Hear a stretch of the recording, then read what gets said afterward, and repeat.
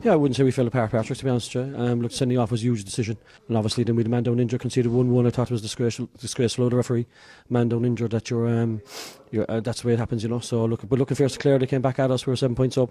But we knew that was to the pin of our collar. Our lads tried hard with a great opportunity towards the end, but look, disappointing day.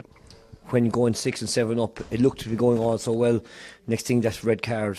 Just what your opinion on that when you saw it in the field? Look, it was probably second yellow card, you know, but look.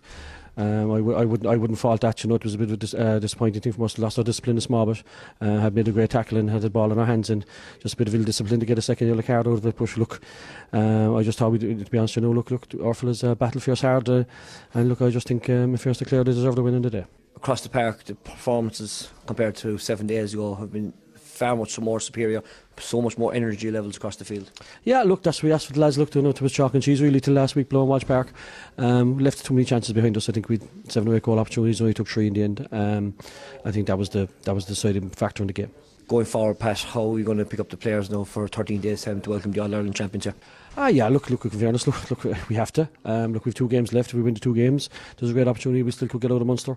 But look, we're backs to the wall after the Waterford game. But look, we go into the next 2 weeks where we know that our standard of performance was way higher than it was in Walsh Park. So, look, I'm probably more disappointed after the Walsh Park game coming away because it wasn't our showing.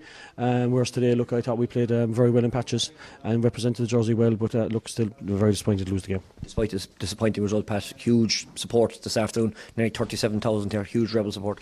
Yeah, exactly. Look, I think the lads gave the supporters something to show for, but just couldn't get over the line in the end. Look, we fought fierce hard, but look, when you're down to 14 men against a very good team, it's very hard to kind of win that game, you know.